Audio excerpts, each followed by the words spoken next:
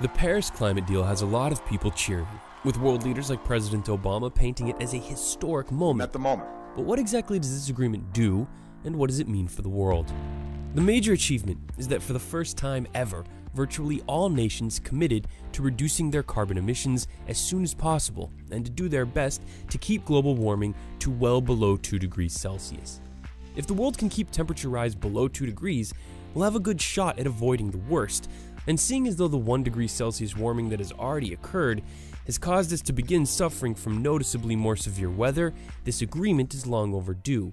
The problem is that it's not legally binding. It doesn't create rigid timelines for countries to meet their pledges that vary wildly from country to country, especially for the BRIC nations that are still developing and are understandably wary of sacrificing their own economic growth for the greater planetary good. That's why pledges initially made in this deal aren't anywhere near enough to meet the 2-degree goal. But getting every country to commit to at least some kind of carbon reduction represents huge progress. Wealthier nations, basically the US and Europe, will also contribute significant amounts of money toward helping poorer countries develop clean power systems and reduce deforestation, which is the second largest contributor to climate change after the burning of fossil fuels. The agreement also establishes a transparent method for measuring and assessing how well each country is meeting its targets. And nations have committed to coming back every 5 years with new targets that should get increasingly more ambitious as the pace of technological development continues to advance.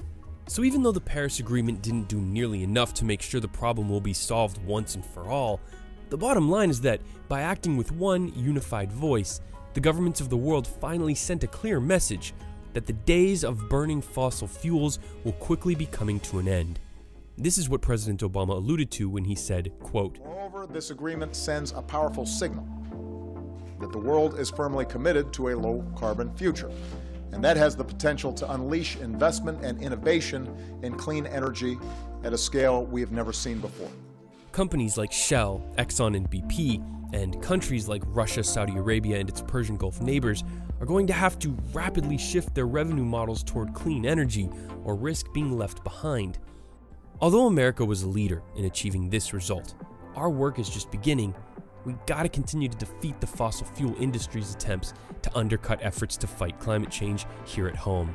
And the most obvious battle will take place on November 8th, 2016, when we can elect a Congress and a president who will take the torch from President Obama and continue the clean energy transformation of the world's largest economy. So that's what the Paris Climate Agreement is all about. It's up to us to decide whether it will indeed represent a moment of incredible progress for mankind.